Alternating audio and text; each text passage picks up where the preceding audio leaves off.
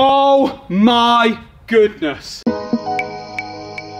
Trick shots rarely happen first time. Normally they're a journey. Normally you experience the highs and lows of trying a trick shot. After 30 attempts, you hit the bottom of the bin and it feels incredibly frustrating. After 50 attempts, you hit the rim for the first time and you start to feel like, okay, I'm getting closer. And then after an hour and a half, you're thinking, what on earth? It feels like it's been 3 days. But let me tell you, nothing compares to that feeling of when you finally get it in.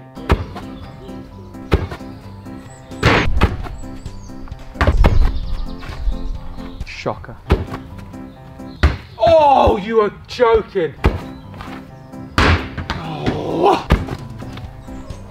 Ben. Oh.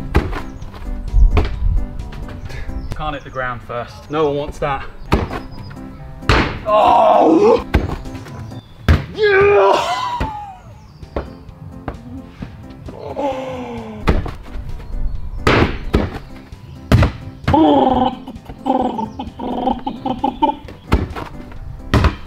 Oh my goodness. Flipping heck. Change it up. Oh, you're joking. Went over.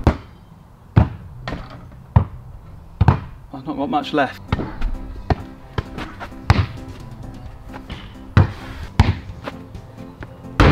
Oh my goodness. That's what you want. When it comes back, it feels good. It's almost better than the trick shot itself. That's it, it's good. Oh. Get down! Sugar. I thought that was it.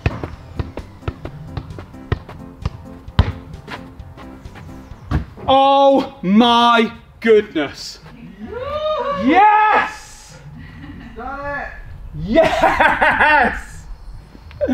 Yes! I want you to imagine that you've been filming for an hour and a half to get a trick shot, and then you finally get it, and we make you watch the footage back of your trick shot experience. Every time you hit the bin, every time you come close, every time you fail, all the highs and lows that you experienced at the time of doing the trick shots would still come to your mind. The brilliant thing about watching your footage back is that you know that in the end, the trick shot is complete. Today is Easter Sunday, when Christians celebrate Jesus rising from the dead. He has won. His work is complete. He has the victory over death. So that means that in this life we face hardship, in this life we face anxiety, in this life we face uncertainty. We struggle with it because it's very, very real.